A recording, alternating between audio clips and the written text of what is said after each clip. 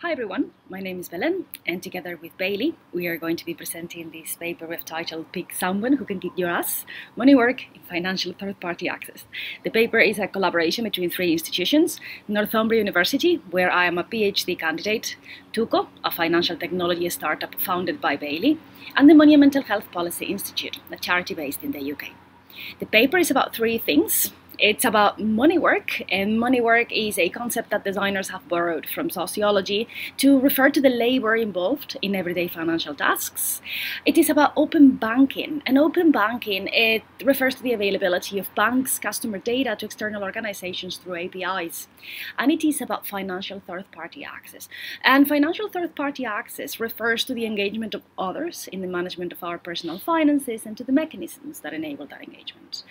We asked ourselves two questions: what kind of money work is involved in financial third-party access, and could we use open banking to enable better forms of third-party access given the problems and the limitations of existing ones? And Bailey will explain to you what we did to answer these questions.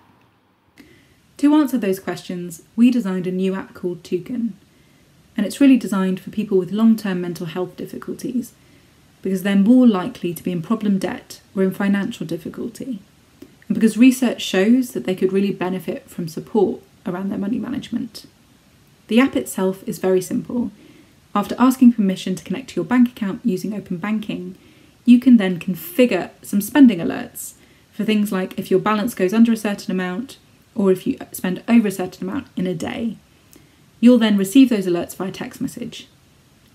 You can also, though, share those alerts with a second person, an accountability buddy, if you will, a friend or a family member. That person is someone that the app refers to as an ally. They'll receive a different text message from you, though. Yours will tell you a bit about why the text message was sent, whereas theirs is just a gentle nudge to get in touch to check that you're okay. In this way, Touco is very different to traditional formal mechanisms like power of attorney, because it doesn't give that second person any right to see really personal information or to actually transact or access your money. We were lucky to collaborate with the Money and Mental Health Policy Institute on the pilot, and we had access to 14 people who self-identified as having mental health conditions. They tested the app over 90 days, and we interviewed them as well as sent them written diaries that they could fill out, and we asked them 2 questions every week via WhatsApp: how positive they were feeling about money, and if they'd actually interacted with their ally at all that week. What did we find out? Well, let's go back to our research questions. First of all, what kind of money work is involved in financial third-party access? Well, in the case of Touco, this was it.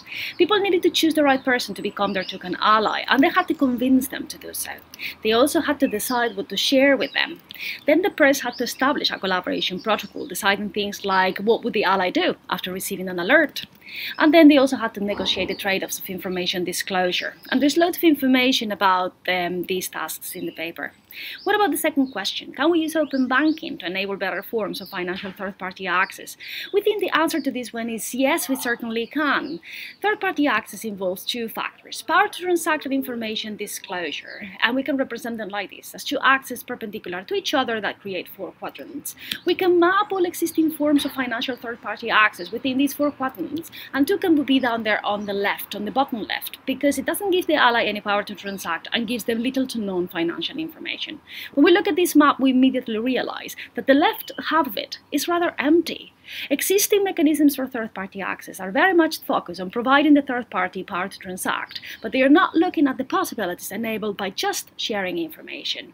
This is an open area for designers to experiment, and open banking enables them to do so.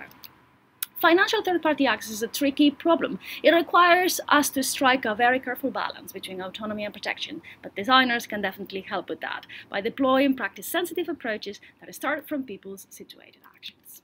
Thank you.